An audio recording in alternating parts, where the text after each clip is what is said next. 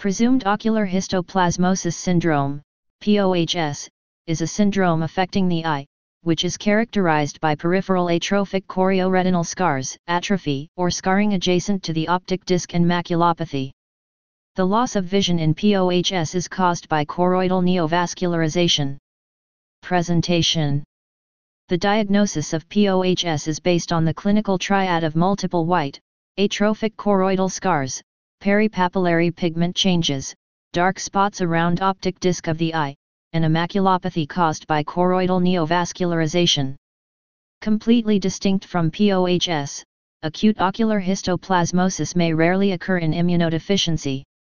Causes. Despite its name, the presumed relationship of POHS to histoplasma capsulatum is controversial.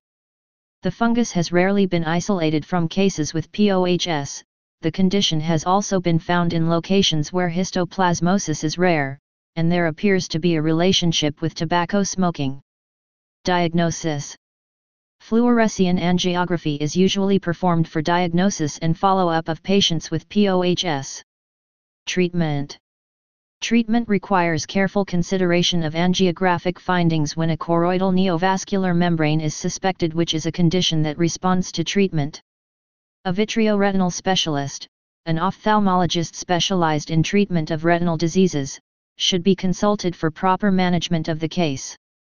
Presumed ocular histoplasmosis syndrome and age-related macular degeneration, AMD, have been successfully treated with laser, antivascular endothelial growth factors and photodynamic therapy. Ophthalmologists are using antivascular endothelial growth factors to treat AMD and similar conditions since research indicates that vascular endothelial growth factor, VEGF, is one of the causes for the growth of the abnormal vessels that cause these conditions. Please subscribe and thanks for watching.